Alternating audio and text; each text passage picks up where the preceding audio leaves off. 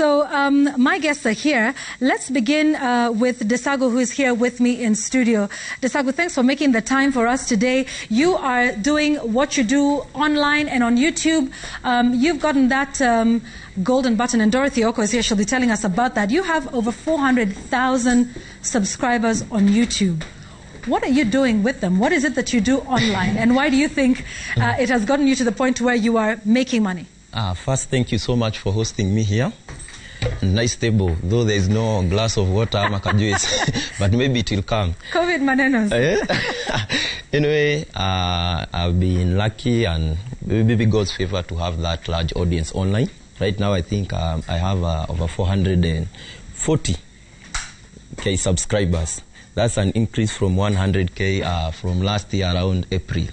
So there has been an increase. So what we generally do, we entertain them, and we try to get promoters to come and endorse us so that when I'm creating content, I'm able to incorporate them inside, and then as I'm doing my comedy, I'm able to pass a message or to influence people to purchase certain goods. So I have various clients that I've worked with over years and more coming. So I just try to create content. Some is just pure comedy, and the other one I incorporate clients.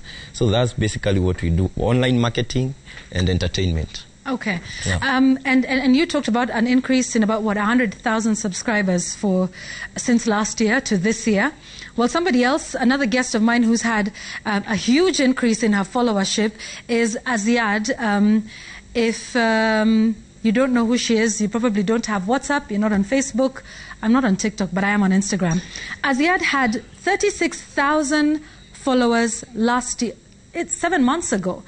And she moved from 36,000 followers to over 800,000 in 7 months alone. Aziad, you join me now. What do you attribute this growth of your followers to? Is it COVID, or is it that famous song that you danced to? Tell us about this and what your journey in content creation has been. Okay, thank you so much for hosting me today, Yvonne. I can say it has been both, because previously, before COVID, not a lot of people knew me, but I was known to some people because I was still working on my craft.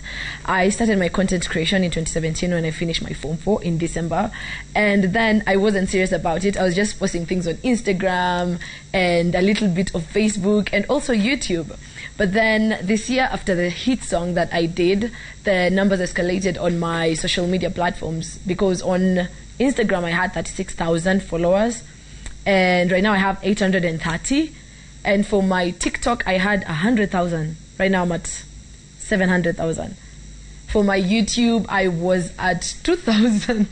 Right now I'm at 80,000. So I can say also just the hard work and also God's luck, because they matched together. Absolutely. So all of this jump in followers obviously means that you've got a lot of clients who are knocking at your door, wanting you to work with them in various campaigns. You say you started doing this right after leaving high school. How have you managed to make this a business for you? Like, what is it you're doing? How have you set up a business around yourself? Do you have a management company? How does that work? It works for me because immediately after I finished my Form 4, when I started my theatre called Hearts of Art, I met my manager, Peter Kawa. And immediately he saw talent in me, and he was like, I need to start managing you because I see potential in you. So that is when I got my management from 2017. So in 2018, I did some films and also continued with theatre. But you see, I grew with them. So by the time that this fame was hitting and I was getting all that attention, I had a management that could help me to deal with things also professionally and business-wisely. And that's important, would you say? It is very, very important for influencers, for each and every single person who's out there who wants to do social media stuff, or even TV or even radio, to have a management team. Because at the end of the day, there are these moments that you want to do things, but you're not able to multitask because you have videos to complete for clients. Right. And at the end of the day, you need to respond to emails, you need to pick up calls, you need to go to meetings. You can't do that by your own. So you need someone. And having a management doesn't necessarily mean it needs to be someone who's professional. It might be your family member who you trust, your friend, someone who's older than you. Okay, okay, I hear you. We'll come back and talk about, the monetizing bit. And I know, Aziad, there was a huge controversy about what your rate card is like, and people were like, excuse me, what? You're still 19, or did you turn 20? I turned 20 in June. Okay, so for the record, I feel old on this show. I think I'm older by twice over everyone else on this show, but it is fine. Maybe Kate, actress, is a little closer to my age. Let me hope. Kate is someone who actually started out, I believe, in acting. If many of you remember, she was on the show on Citizen Television, Mother-in-Law, and has then gone on to become an online sensation and doing quite a few things with clients online. Kate Actress joins me now to talk about that. Kate, what's your journey been like, and specifically about making money out of what you do? It's turning a talent into monetizing. What's that journey been like? Okay, I think I started out as fun. It was fun. I got inspiration from my friend Jugush, and I admired what he was doing, and I thought, you know what, maybe he can do it my way. Well, not his way, but I got inspired, and I started putting out videos for fun. And I remember my first client was Showmax, and they told me, we want you to create videos for us. And I was like, how do you start? How do you charge? And I'd like to say and to thank Jugush, because he had started earlier than me, so he was able to guide me.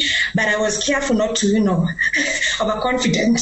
And I started out small, little monies here and there. And I remember I did my first few Showmax videos, and they blew up. And I was like, okay, I can make money out of fun, because for me, social media was fun, and just being able to interact with my fans, which I thought it was amazing. I got feedback ASAP, and I thought that was an amazing thing. I didn't know I could fully depend on it like I do now. So that's how I started. And talking about a rate card, how do you decide how to price, the services that you provide? Oh, okay. Like I said, when I started out very humbly, because you get into it. When you get into it for the money, you will not make the money. So the first thing that should be in your mind is deliver. I think I over-deliver. So the client comes back and I'm like, sasa nimeongeza bei, sasa tuko hii part.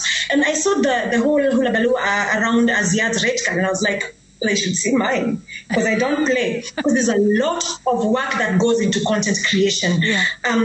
You're starting out, you're hiring equipment, you're hiring a producer, a director. There's a lot that goes on behind the scenes. And if you're not careful, you end up not making money. You're there pleasing people, but you're not getting anything in return.